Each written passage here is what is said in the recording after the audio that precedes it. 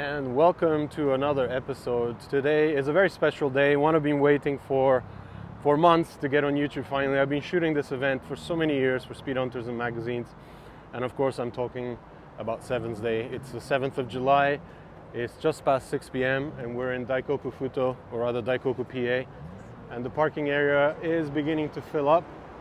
There's still a lot of empty spaces. Of course, it's a Friday night, so most people are still working. It'll start getting busy in the next hour or so, but it gives us time to kind of walk around and check out what's showed up already. Have a lot of space, between the cars, so we can kind of get some details, walk around the cars. I guess I'll just start things off and proceed to kind of show you as many cars, as many generations of the RX7 that I can, starting off with an SA22. So this is where it all began. I think these cars came out in 1978, and this is a beautiful example sitting on SSR rims. I love the turbo 70s stripes along the side. Definitely not the cleanest of cars, but then that's good because it means the guy actually, the owner drives it and uses it. Here's another one that we see pretty much every year. I remember shooting this one on Pana Sports, and there's an RC replica here. Again, a well-used car, modified with an aftermarket turbo, some piping, and that will be two of many SAs. I've seen a couple of more down towards the end of the car park that we'll take a look at. Next to it, beautiful FD wide body with TCP Magic front fenders. Definitely my favorite front fenders for any FD, and sitting on T37s, absolutely beautiful. And the thing that makes the RX7, in particular the FD, so special is that you can basically, customize the car to your liking. You can mix and match so many parts from so many manufacturers like Mamiya, Scoot, TCP Magic, you name it. There's so many aesthetic options for your exterior that you can really customize your car and transform it into something completely different. So many conversions that, keep coming. I mean, if you remember from earlier this year, Liberty Walk unveiled that kind of 935 Porsche inspired race car look. As they do get valuable, you see a lot of more people kind of returning to the stock look. Here's a perfect example of a black FD on some BBS RSs. Simple, to the point. It's my son Gaio. Hello. Are you enjoying all the RX7s? Yeah. Well, we'll find out which one is your favorite later, okay? Okay. Yeah. And another cool one is the Spirit R. Of course, is a last hooray for the FD in 2002 when the car went out of production alongside cars like the R34 GTR. And this particular car is actually sitting on NKs, that kind of webbed design, the NT03RRs.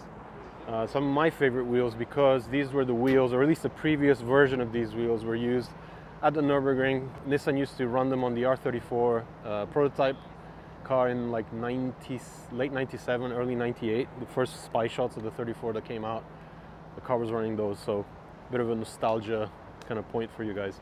And of course, styles change. A lot of people have different image of what an RX7, an FD can or should look like. A lot of people like to go for like a sporty setup that's usable for the mountains. Some people like to go for style, and this is a one that's been slammed. It's got a little bit of Onican, the devil camber. Well, actually it's not really devil, it's just a little bit of camber, really thick, something different. And it's parked next to this immaculate Stagia 260 RS. So this is the Otec version of the Stagia. And as the wheels kind of give it away, it runs the RB26. These of course are not the stock wheels. Obviously the owner wanted to kind of emphasize the GTR running gear by running R34 original BBS rims. And up here on the corner, which I saw arrive earlier on when I was beginning to shoot some pictures for my up-and-coming Speed Hunter story, an FC Cabriolet on some old AVS wheels. I have a soft spot for the FC. I've always loved these. I always kind of appreciated how it was basically the Japanese interpretation of the Porsche 924 and 944. And I particularly like the convertibles because they're so rare. You just don't see them around that much. And cars keep coming. So always cool to see convertibles. Let's take a look inside. That's where the roof stores. definitely modern seats, but beautifully kept, immaculate. RX7 cabriolet parking only. Very specific. As the meeting kind of materializes, you get all these subgroups parking together. People bring their camping chairs and, you know, make a nice evening / night out of it, because after we're done here at Daikoku parking area, we're all moving to Umihatoru, which is in the middle of the aqua line, in the middle of Tokyo Bay. My good friend Larry Chen, who's over here with his family for a holiday, is going to be dropping by. So we'll definitely say hello to him and check out his 34. But before, we'll just keep walking. And this, guys, is what I would consider the perfect example of an FC. Simple, to the point, no aero, tiny 16-inch wheels, and chunky rubber. Again, proof that simple is always best. But then again, that is my preference. Of course, the day brings out a variety of cars. Got some crazy stuff from Liberty Walk here. Z33 wide body. Let me just emphasize one thing. I mean, 7's Day, you know, by the name kind of emphasizes the fact that it's a celebration of all things RX7. But that kind of means it brings in all the Mazda family, and you'll see a lot of roadsters, a lot of Yunus roadsters, including some other very different and very special cars. And one that I've shot previously at another 7's Day a couple of years back is this Mazda Luce. This is, again, something extremely rare. It's a 4-door sedan. It's from 1990. And there's a little hint that this is indeed powered by a rotary. So it runs a 13B. It runs the same engine as the FC, the Zenki edition. And what the owner has done with this particular car, aside from adding very period correct SSR mesh wheels, is he's done a manual swap. So he's grabbed a 5-speed manual from an FC, dropped it into the car, and he's got himself one of the rarest Mazdas around. And I was saying, it's not only RX7s, it's also RX8s. And what a rare thing to be seeing, a completely stock RX8 with stock rims. I have vivid memories of shooting the original Fortune Velside FD back in the day, before Fast and Furious 3 was even being filmed. I actually did the catalog shoot for this car, along with a few other wide body creations that Yokomaku put together back in the day. And there's another one coming, and it's one that my friend recently picked up, so we'll definitely have to, oh, the right sounds. Brap, brap. So yeah, as I was saying, a friend of mine recently just picked up an exact same color Velside Fortune RX7, so we'll talk to him when he gets here.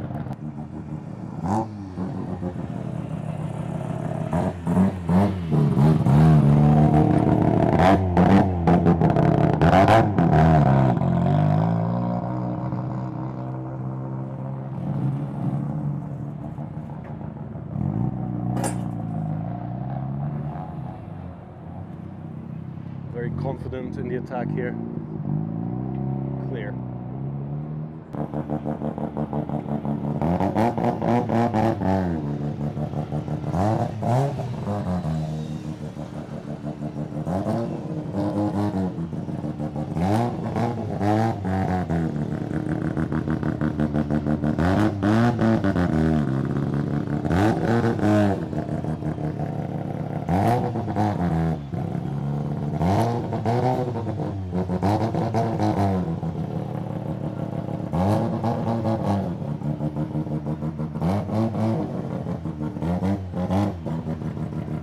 All the way from Mito in Ibaraki. So you really do get a lot of people bringing their cars out for this event from all over Japan. And at the same time today there was a bunch of celebrations at both Tsukuba and a bunch of other tracks, maybe Mobara as well. Unfortunately I couldn't make it out due to work, but when you have this at your doorstep you can't complain. Okay, we just spotted this. This is the most ingenious air conditioning system I've seen. Literally some flexible piping from the hardware store, some vice clips, and just blows air right into your face. I need that in my Porsche. Can't possibly walk past a DC2 without giving it a few seconds. Look at this wide body FC. Wow. Talk about period correct wheels there. FD on AMEs. There's a lonely red FD here. I can't quite make out the bumper. It's got a really clean lower section. Some canards, work emotions, and a GT wing. And again, a bumper I'm hoping you guys can identify. More people arriving.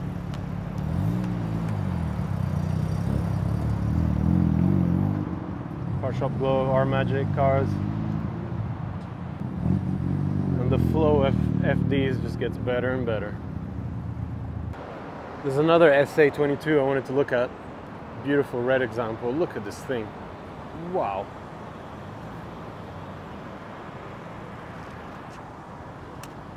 On some Panasport G7s with the blue centers, slightly open hood for that look. Beautiful paint. Stunning car.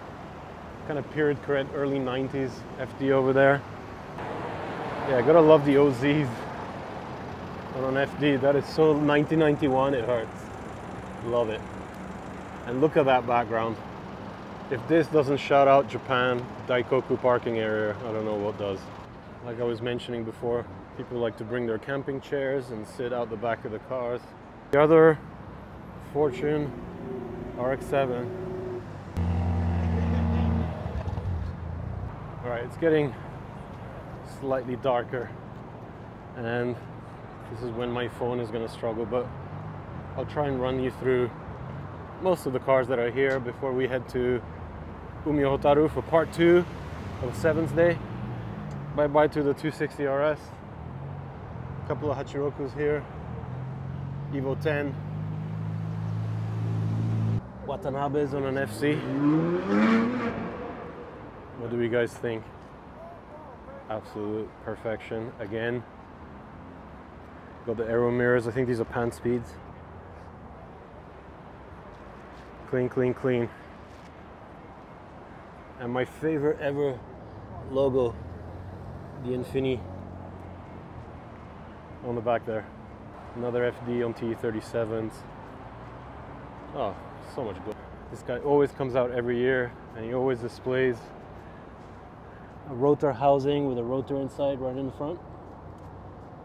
Kind of emphasizes what these cars are all about and what they're famous for, and how massively simple the engine is. Great thing. I really do hope Mazda finds a way to bring these engines, these Wankel engines, back into, production somehow. I know there was a prototype running around testing with a bigger capacity version of the 13B, but emissions and fuel consumption just are not going to cut it in today's market, so we shall see.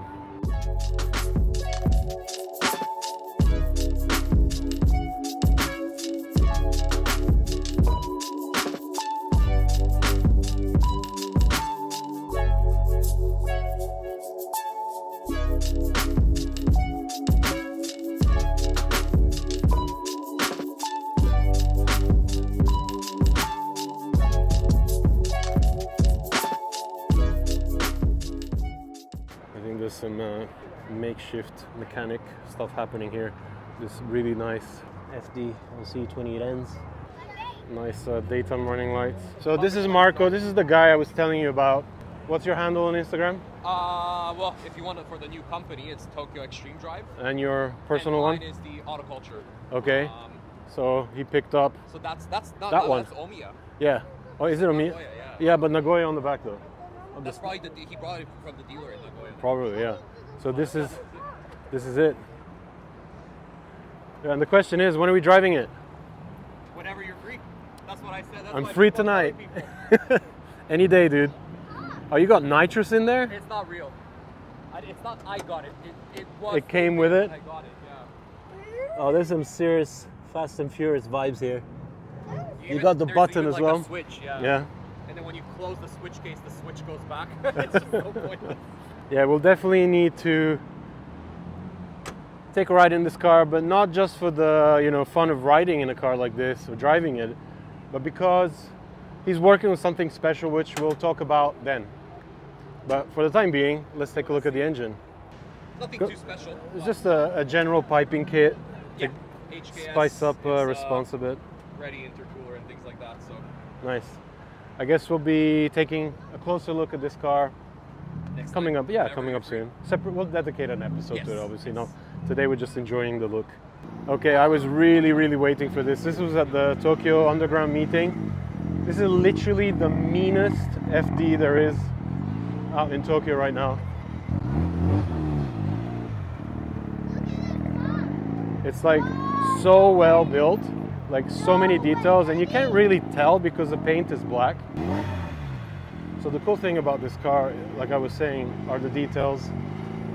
It's very well built, beautiful interior, and the cool thing is it's actually running hydro. So it's a hydraulic suspension system, which you really don't see on cars, sports cars basically. But we'll take a look. You can see in the back here all the hydro, and the black on black theme really works, especially with that tan interior. And for a contrast, look at that interior. All suede, all reupholstered, and you got the hydro system right there in the back. Nighttime has descended and the atmosphere is totally different. The parking area is really filled out now. Cars keep arriving and leaving, so there's a nice exchange of cars happening. And it's not only just rotaries, there's a bunch of stuff dropping by. And this is one of my favorite FDs. This is Takumi's wide body pan speed FD.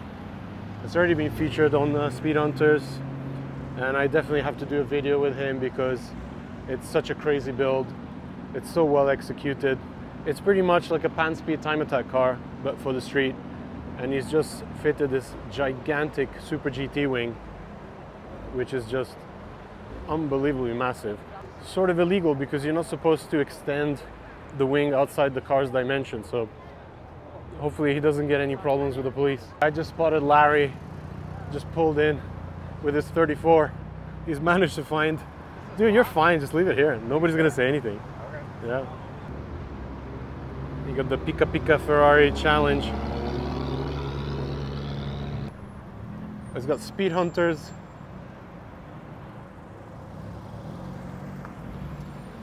Speed Hunters tire wall. Emblems. Good man. We have a Speed Hunters fan at Daikoku. Why does it sit so high? And of course the roof folds on the back seats. Oh, look at this S30. So Larry just got here, so we're gonna try and do a quick loop around before everybody leaves, so he gets to see the good stuff.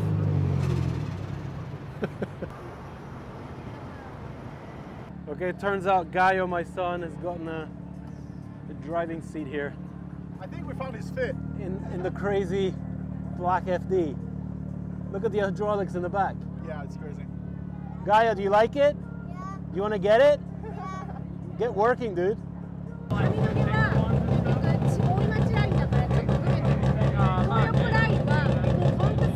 And as you guys can see, it's time to leave because the police have made the announcement, and yeah. But that's fine. We have another spot to go to. The fun will resume. So the main complaint is that people are parking on the Ogata spots for the trucks, the big spots. So they're not liking that. So they're getting people to move. And my friend Aki has just placed his 33 right there in the middle. So you'll have to make a quick move. Okay, so fast forward about 20 minutes and we're at Umihatoru parking area in the middle of the Aqualine. The meeting has rematerialized at this awesome place, and thank God we have lights. It's Larry's car. next to the A-spec bumper. Look at this bumper, dude. They shut it down already? No, they didn't. What do you mean? Oh, you mean Daikoku? They shut this down. Did they? Yeah. And How? everybody's going to Odaiba apparently. No, I didn't hear. I just got here now. Well, but the whole gathering outside is done. Oh, is that why there's a police car out there? Yeah. What are you gonna do? I'm just drooling over this Mazda Speed A-spec bumper. Is this really rare? Yeah, it's super rare. Oh, look at those wheels. This was in Initial D, yeah. God, this is so clean. Okay, so apparently, as Larry just said, this might be actually getting closed down, so I'll do a very fast pace lap here. Yeah, it's turned into quite the meeting tonight. It's a bit of everything. So this is a Stingray that we just saw at Daikoku.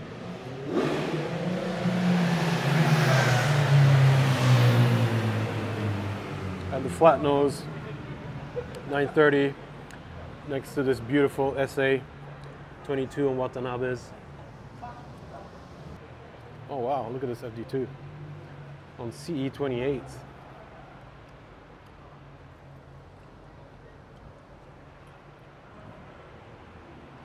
Stunning S30, and if I'm not mistaken, I've just seen a KTM here. Oh, it's a crossbow. Man, I haven't seen a KTM crossbow since I actually got to drive one with the Tokyo Supercar rental guys years back. Look how clean this FC is. Don't work the S's. Beautiful paint. It sits so nice. R30 Skyline on new Watanabe wheels. Michelin tires. Everybody's going for Michelin these days. Right, let's go see the rest of the stuff downstairs before everybody leaves. Cool Starlet, or Mirage rather. It's not a Bayside blue, but a Ura skitted ER34. Nice Evo 6 on C28. And look at the condition on this 180. It's crazy. So clean. Period correct. 90s wheels. Tail lights have been changed by one of those overly transparent modern ones. ER34. 33. Suzuki Swift. Man, we got everything here. Even a Galant Mitsubishi VR4. There you go, Larry. A bit of Z action for you. Left-hand drive. So supposedly the outside portion of the event has been closed down, but there's still cars coming in pretty constantly. Yeah, I'm not really sure what happened. It was supposed to be like, it was this big pre-organized gathering together with the 7's days meeting that was supposed to happen out here. And it's been planned for months. And then as soon as they got here, they got kicked out. So obviously they didn't arrange it. So there's no cars left. Only 3 FCs. Very nice FCs, of course.